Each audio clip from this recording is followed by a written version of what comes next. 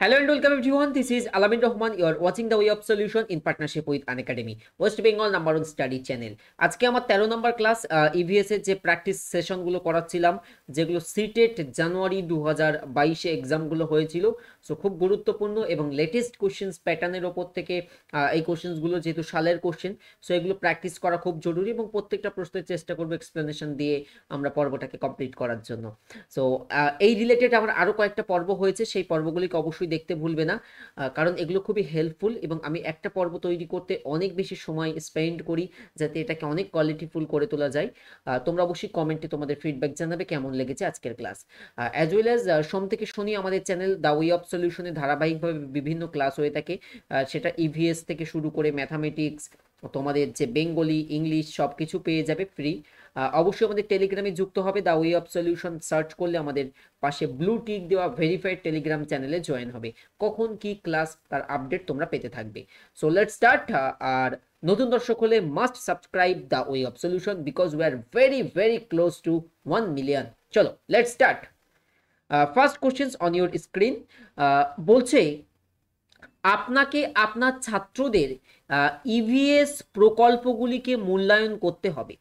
অর্থাৎ আমি as a teacher আমার স্টুডেন্টসদের ইভিএস এর যে প্রজেক্ট ওয়ার্ক আমরা দিয়েছিলাম সেই প্রজেক্ট ওয়ার্ক আমি এখন মূল্যায়ন করব। মূল্যায়ন মিন্স তাকে আমি গ্রেড করব বা তাকে ফিডব্যাক দেব, নম্বর দেব, এটা করব। সো মূল্যায়ন করতে হবে এবং তাদের দ্রুত প্রতিক্রিয়া জানাতে হবে। সে আমার সামনে প্রজেক্ট সাবমিট করেছে, অপর পাশে মনে করো টেবিলের এপাশে স্টুডেন্ট দাঁড়িয়ে আছে এবং তাকে আমাকে একটা কুইক ফিডব্যাক দিতে হবে যেটা এটা ইমপ্রুভ করতে হবে বা এই হয়েছে বা সেই সম্পর্কে গুড অর ব্যাড আমি একটা ফিডব্যাক দেব।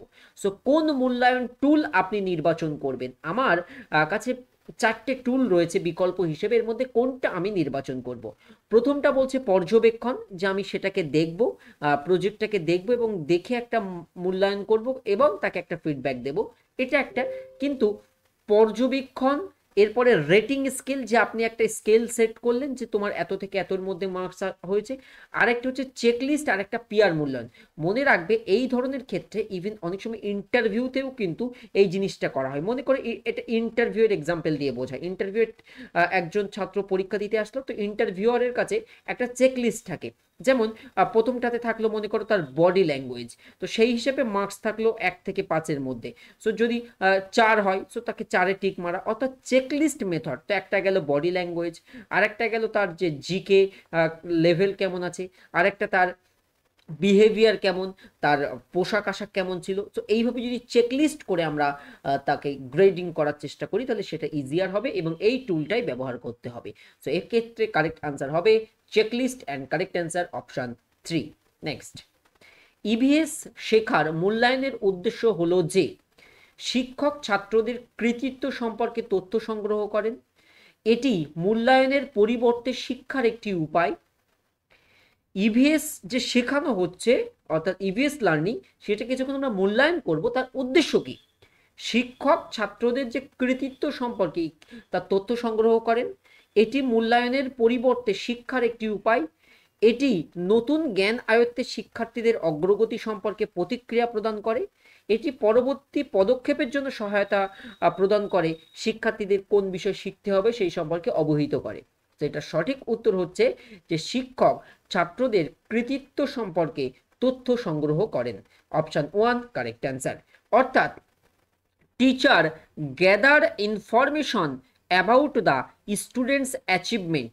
অর্থাৎ ইভিএস শেখার মূল্যায়নের উদ্দেশ্য হচ্ছে টিচার যে ইনফরমেশনটা গ্যাদার করবে কি সম্পর্কে, অ্যাবাউট দ্য স্টুডেন্টস অ্যাচিভমেন্ট, সে কতটা অ্যাচিভ করলো, সে কতটা শিখলো, সেটাই হচ্ছে অ্যাচিভমেন্ট বা কৃতিত্ব গ্যাদার করা। এনইপি 2020 অনুযায়ী প্রাথমিক ক্লাস অর্থাৎ 1 থেকে 5 নিম্নলিখিত ধাপগুলির মধ্যে কোনটি নিয়ে গঠিত হবে? প্রস্তুতিমূলক অর্থাৎ যে প্রিপারেটরি স্টেজ সেই প্রস্তুতিমূলক পর্যায়, নাকি মধ্যম পর্যায়, নাকি ভিত্তিগত পর্যায়? খুব ইম্পর্টেন্ট এবং এনইপি 2020 থেকে কোশ্চেন্স আসার তীব্র সম্ভাবনা রয়েছে। এই যে কোশ্চেন্স পেপার দেখছো এটা আমাদের জানুয়ারি মাসের 3 তারিখে হয়েছিল, যেটা 2022 সালের, এবং এই এনইপি রিলেটেড কোশ্চেন্স আসাটা ভেরি ইম্পর্টেন্ট। এবং আমি এই জায়গায় দেখানোর চেষ্টা করেছি তোমাদের, উত্তরটা আমরা পরে মেলাচ্ছি, মধ্যম পর্যায়টা এটার মধ্যে আসে না 1 থেকে 5 এর মধ্যে। তো এখানকার যে 4টে স্টেপ সেটাকে একটু দেখি। এই যে পুরাতন 10+2 মেথড ছিল, 10+2 মেথড ছিল, সেই জিনিসটাকে রিপ্লেস করিয়ে নিউ যে এডুকেশন সিস্টেমে নিউ যে ফরম্যাট আনা হয়েছে, যেটা হচ্ছে 5+3+3+4 সিস্টেম। কি? 5+3+3+4 সিস্টেম। তো প্রথমে 5, তো 5 বলতে 1 থেকে 5 এই স্টেজ 5 বছরের জন্য, যেটাকে ফাউন্ডেশনাল স্টেজ বলা হচ্ছে, বা হুইচ ইজ প্রস্তুতিমূলক পর্যায়, যেখানে শিক্ষার্থীর 3 থেকে 8-এর মধ্যে বয়স হয়ে থাকে এবং এই পিরিয়ডে সে অঙ্গনওয়াড়ি কিংবা প্রি স্কুলিং কমপ্লিট করে এবং ক্লাস 1 থেকে 2 পর্যন্ত পৌঁছায়। অর্থাৎ এই 5 বছর পিরিয়ডে, অর্থাৎ 8 থেকে 3 বছর বাদ দিলে 5 ইয়ার্স, এই জন্য 5। সো এই 5 ইয়ার পিরিয়ডে সে কিন্তু দ্বিতীয় শ্রেণী অবধি উঠবে, ফাউন্ডেশনাল স্টেজ বা প্রস্তুতিমূলক পর্যায়ে। প্রিপারেটরি স্টেজ, এই এই এই এই জায়গায় যদি আমরা দেখি, এই জায়গায় তোমরা দেখবে যে এজেস যেটা থাকে 8 থেকে 11, এই যে 8 শেষ হবে 8 থেকে 11, অর্থাৎ 8 আর 3 11, 3। এই জায়গায় 3 থেকে 5 আমাদের কোশ্চেন্সটা কি? ক্লাস 1 থেকে 5 এর মধ্যে। তাহলে এই যে হচ্ছে 1 আর এই হচ্ছে 5 আমার এন্ড হলো। অর্থাৎ যদি আমরা এজ গ্রুপের হিসেবে যাই, তো এজ গ্রুপ আসবে তোমার 3 থেকে 11 এর মধ্যে। মিডিল বা মধ্যমটা আসছে না কেন? এই জায়গায় 6 to 8 আসবে, যেখানে 8 থেকে 14, এই 11 থেকে 14 বছর বয়সী, এগেন 3 বছরের। আর সেকেন্ডারি স্টেজ আমি এখানে হাইড করে নিচ্ছি, সেকেন্ডারি স্টেজ যেটা এজ থাকবে 14 থেকে 18 এর মধ্যে, 9 to 12। তো এবারে আমরা দেখি যে ক্লাস 1 থেকে 5 এর মধ্যে কোনটা আসছে। 1 থেকে 5 এর মধ্যে প্রস্তুতিমূলক পর্যায়ে আসছে এবং ভিত্তিগত পর্যায়ে আসছে, অর্থাৎ অপশান 3 হচ্ছে কারেক্ট। মধ্যম পর্যায়ে আমরা দেখলাম এই দুটো আমার কোশ্চেন্সের মধ্যে ম্যাচ খাচ্ছে না, ম্যাচ খাচ্ছে ফাউন্ডেশনাল স্টেজ এবং প্রিপারেটরি স্টেজ। এটা কিন্তু ভেরি ভেরি ইম্পর্টেন্ট টপিক এবং আমি এখানে দেখিয়ে দিলাম, তো এটা কিন্তু নোট করে নেবে প্রত্যেকে। প্রথমবার যারা দেখবে এটা নোটটা খুব জরুরি, ভিডিও পজ করে করে লিখে নেবে। নেক্সট, নিচের কোনটি প্রাথমিক স্তরের প্রক্রিয়া দক্ষতা নয়? তো মনে রাখবে প্রাথমিক স্তরের কি ম্যাপিং কিংবা কার্যকরী ভেরিয়েবল সংজ্ঞায়িত করা। মেন হচ্ছে হাইপোথিসিস প্রক্রিয়া is a very complex things and যেটা রিভ্যালেন্ট নয় প্রাথমিক স্তরের প্রক্রিয়া দক্ষতার সঙ্গে। সো কারেক্ট অ্যান্সার নয় বলেছে যেহেতু, সো হাইপোথিসিস প্রক্রিয়া is not relatable part in primary level. তো কারেক্ট অ্যান্সার হাইপোথিসিস, ঘটনা স্মরণ করাই মানে অর্থাৎ কোনো কিছুকে মেমোরাইজ করা, রিপিটাইজ করা, এটা তো প্রাথমিক স্তরের মধ্যে একদমই চলনসই বিষয়। কিন্তু হাইপোথিসিস প্রক্রিয়া এটা কিন্তু প্রাইমারি লেভেলের প্রক্রিয়া দক্ষতা নয়। পর্ব ভালো লাগলে লাইক করতে হবে, অনেক মেহনত দিয়ে এগুলোকে আমি করছি, সে আমার খুবই ব্যস্ততা, তার সত্ত্বেও আমি করছি। তো সেই মতো অবশ্যই সেশন পছন্দ হলে লাইক করতে হবে এবং শেয়ার করে স্ট্যাটাসে লাগাতে ভুলবে না। এই জায়গাটা খুব, এবং এই জায়গায় এই থিম রিলেটেড না জানি কত প্রশ্ন আছে, আমি আজকে সব কটা থিম লিখিয়ে দেব যেটা তোমার দরকার। বলছে পরিবার এবং বন্ধু বান্ধব, পরিবার এবং ফ্যামিলি অ্যান্ড ফ্রেন্ডস, এটা যদি মেন থিম হয় সেই থিমের অধীনে সাব থিম বা উপথিম কোনটা? আমরা যা করি অ্যান্ড করি, অর্থাৎ what we do and do, কাজ এবং খেলা, work and play, food and water, নাকি আমাদের আশ্রয় আর শেল্টার? তো এটার কারেক্ট আনসার হচ্ছে কাজ এবং খেলা। তো এই জায়গায় এই নিয়ম না জানলে পারবে না। আমি এই জন্য আমি এমসিকিউজের পক্ষপাত না, যখন মানে ইনিশিয়াল স্টেজে ছাত্রছাত্রীরা থাকে যে তুমি কটা মুখস্থ করবে। তো এই জন্য এই ধরনের প্রশ্নের উত্তর করতে গেলে আমাদের অবশ্যই বেসিকটা জানতে হবে। সো এই ডান দিকের স্ক্রিনে দেখো ফ্যামিলি অ্যান্ড ফ্রেন্ডস, এটা যদি আমার থিম হয়, সো এটার কয়েকটা সাব থিম একটু দেখে নেওয়ার চেষ্টা করো। ফ্যামিলি অ্যান্ড ফ্রেন্ডস থিমের সাব থিম হলো রিলেশনশিপ, ওয়ার্ক অ্যান্ড প্লে, এই যে কাজ এবং খেলা, work and play, animals and plants, এইগুলো হলো ফ্যামিলি অ্যান্ড ফ্রেন্ডস থিমের, এইগুলোকে আমরা কি বলবো? Sub theme. লিখে নেবে, অনেক কোশ্চেন্স কিন্তু রিপিট হয়েছে, আমি এখন সিটেটের এই পিওয়াইকিউ প্রতিদিন নিয়ে বসছি, তো তো বুঝতে পারছি। আর এই জায়গায় দেখো আর মেন থিম লিখে রাখবে। সো যেমন একটা হলো এই যে ফ্যামিলি অ্যান্ড ফ্রেন্ডস থিম, আর কি কি থিম আছে আদার থিমের মধ্যে?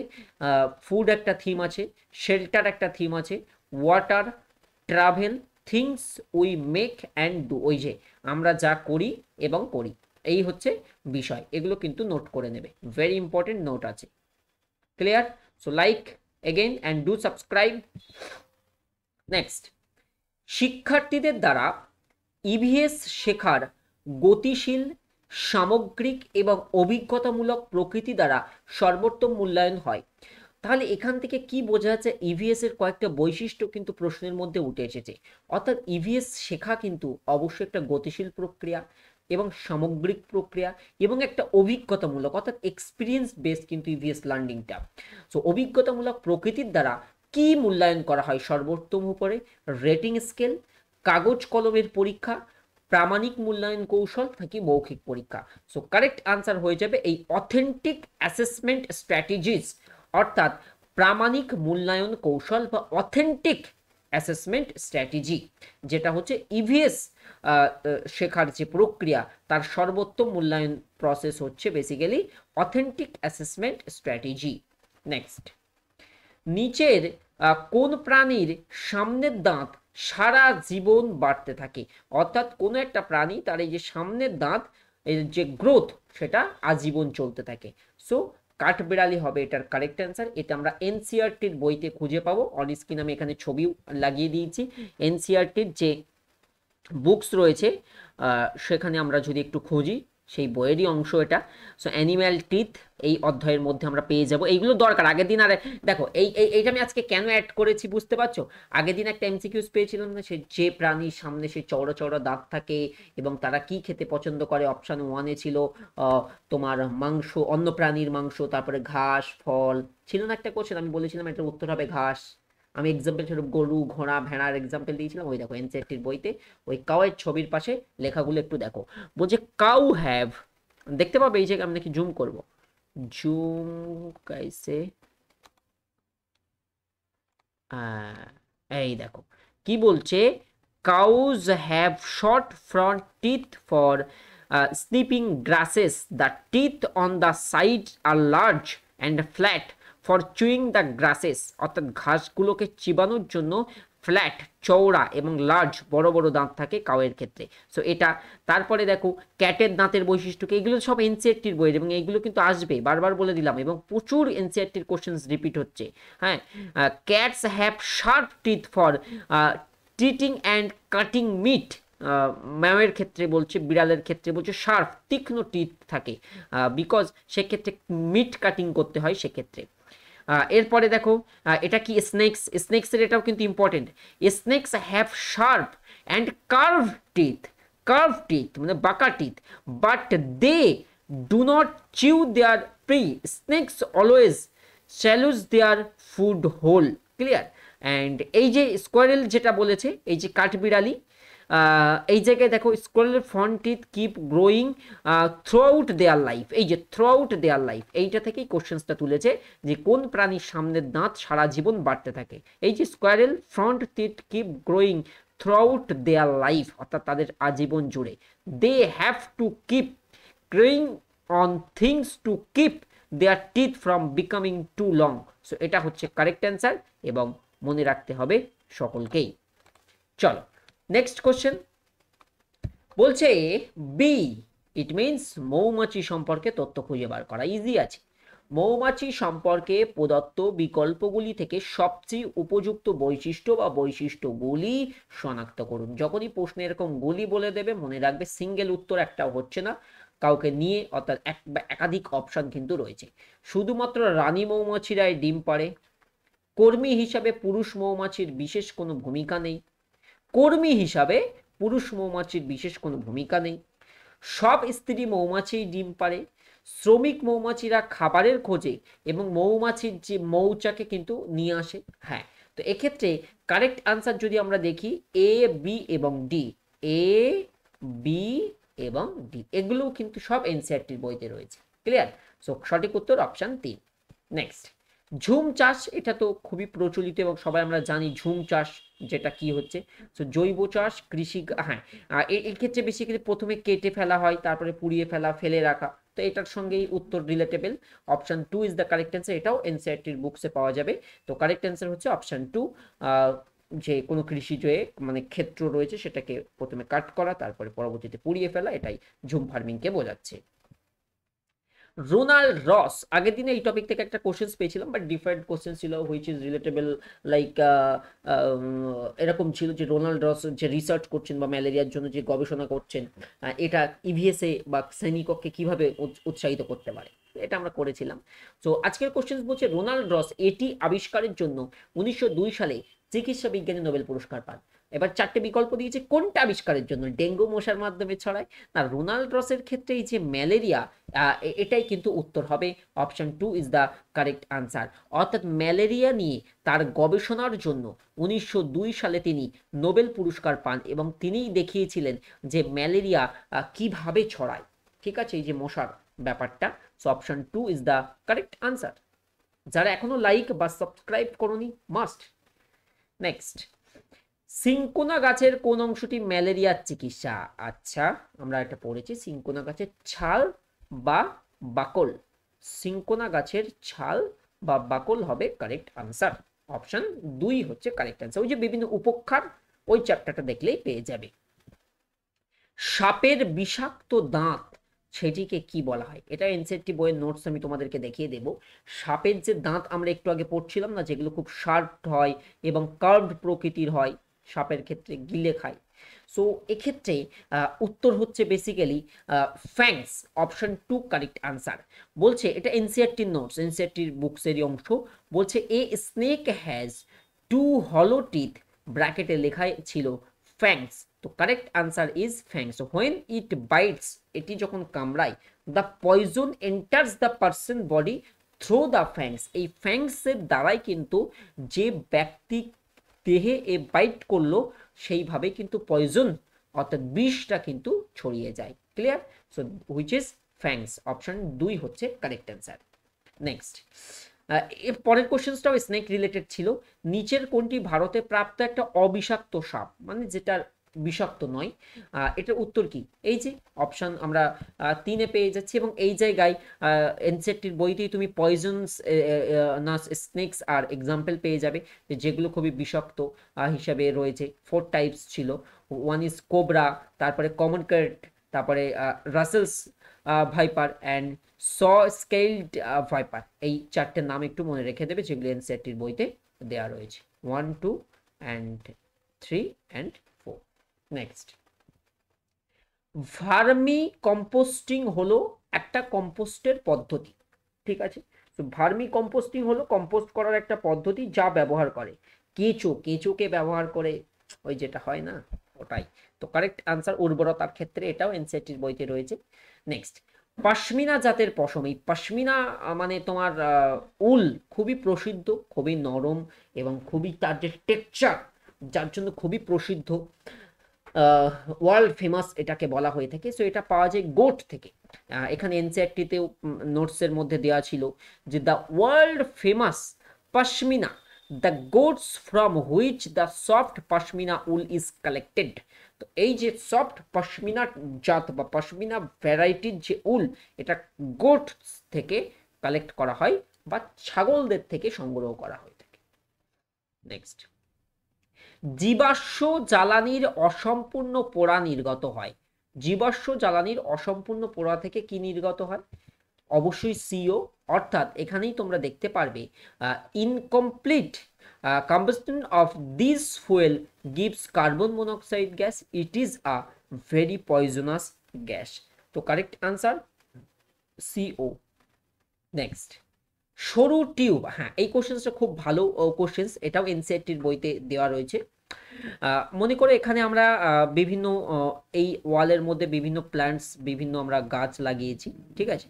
তো আর এখানে মনে করো আমাদের একটা ট্যাপ আছে, ভালো কথা, এখানে আমাদের একটা জলের কল আছে। বলছে সরু টিউব ব্যবহার করে গাছে জল দেওয়া। সো এখন ইদানিং এই সরু টিউব ব্যবহার করে একদম এই গাছের গোড়ায়, একদম গাছের বেসে জল পৌঁছে যাচ্ছে। সো এই পদ্ধতির যে সেচ কার্যটা, যে সরু টিউব ব্যবহার করে গাছের বেসে, গাছের গোড়ায় যে জল পৌঁছে গিয়ে আমরা যে ফার্মিংটা করছি, এই প্রসেসটাকে কি বলা হয়ে থাকে? এটাকে বলা হয়ে থাকে ড্রিপ সেচ বা ইরিগ্রেশন। তো এখান থেকে তোমাদেরকে মনে রাখতে হবে প্রতি বছর 22শে মার্চ সেলিব্রেট করা হয় ওয়ার্ল্ড ওয়াটার ডে, ইয়ানি কি মনে রাখতে হবে বিশ্ব জল দিবস প্রতি বছর কোন তারিখে পালিত হয় বিশ্ব জল দিবস? কারেক্ট আনসার হলো 22শে মার্চ। সো ড্রিপ ইরিগ্রেশন কি? Drip ইরিগ্রেশন is a technique of watering প্ল্যান্টসে জল দেওয়ার একটা বিশেষ টেকনিকের নাম হচ্ছে drip ইরিগ্রেশন by making use of narrow tubing, যেখানে সরু টিউবের ব্যবহার করা হয়, which deliver water directly at the base of the plant. একদম এনসিআরটির বই থেকে হুবহু কপি কোশ্চেন এই পেপারে কি মানে ম্যাক্সিমাম পেপারে এনসিআরটির যে ক্লাস 8 পর্যন্ত, 5 থেকে 1 থেকে 8 পর্যন্ত এই পিরিয়ডের মধ্যে বুকস থেকে মানে ওপরের ক্লাসে উঠে আসলে সায়েন্স, আর তার আগের পরিবেশ বা ইভিএস থেকে হুবহু কোশ্চেন্স, একদম লাইন ধরে কোশ্চেন্স।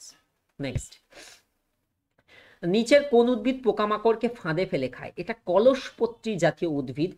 কলস উদ্ভিদ মানে এরা এমন কিছু একটা, মনে করো সুগন্ধ বা এমন কিছু দ্বারা কীট পতঙ্গদেরকে অ্যাট্রাক্ট করে, পতঙ্গকে অ্যাট্রাক্ট করবে যখন সেই পতঙ্গ এসে যখন এখানে বসবে এবং তার একটা চিপকালো বা আঠালো অংশ দ্বারা সেটাকে আটকে ধরে নেবে, সে আর উঠে যেতে পারবে না। তো তারপরে সেটাকে সে খেয়ে নেয় এবং একটি মাংসাশীও কিন্তু অনেক সময় টার্ম করা হয়ে থাকে। সো কলসপত্রী জাতীয় উদ্ভিদ হবে এই প্রশ্নের কারেক্ট আনসার, অপশন 4। নেক্সট, ভবিষ্যতে ব্যবহারের জন্য বৃষ্টির জল, আকাশে মেঘ করেছে, বৃষ্টি হচ্ছে, সেই বৃষ্টির জলকে যদি আমরা সংগ্রহ করে রাখি ফিউচার ব্যবহারের জন্য, সেটাকে কি বলা হবে? অপশন এতেও লেখা রয়েছে বৃষ্টির জল সংগ্রহ, অপশন 2তে রয়েছে বৃষ্টির জল পাম্পিং, বৃষ্টি খনন, বৃষ্টির জল সংগ্রহ। এখন মনে হতে পারে এ নেবো না মানে 4 নেবো। উত্তর অপশন 4-এ রয়েছে। এ এবং 4-এর পার্থক্য ইংরেজি অপশনটা দেখতে হবে, আমি দেখিয়ে দিচ্ছি। অপশন 1-এ ছিল রেইন ওয়াটার কালেকশন, তো এটা কিন্তু নয়, harvesting which is popular term. So rain water harvesting, বৃষ্টির জল ভবিষ্যতের জন্য ব্যবহার করা, not collecting. Rain water harvesting is appropriate answer, clear? So rain ডিগিংও নয়, মানে বৃষ্টি এটা খননও নয়, রেইন ওয়াটার পাম্পিংও নয়। কারেক্ট অ্যান্সার হচ্ছে রেইন ওয়াটার হারভেস্টিং। নেক্সট, নিচের কোন রোগটি মশা দ্বারা ছড়ায়? এটাও এনসিআরটির বইতে ক্লিয়ারলি মেনশন আছে বা আমরা দেখেও বলতে পারছি নিউমোনিয়া, এটা নয়, এটা ফুসফুসের সমস্যা সংক্রমণ, but malaria, dengue, chikungunya R spreads by মসকিউটোস। তো কারেক্ট অ্যান্সার এ, বি এবং ডি।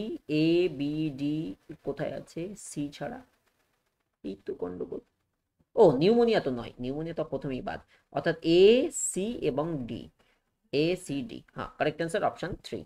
চলো, বলছে দে স্প্রেডস ম্যালেরিয়া, মসকিউটোকে বলছে ডেঙ্গু অ্যান্ড চিকনগুনিয়া।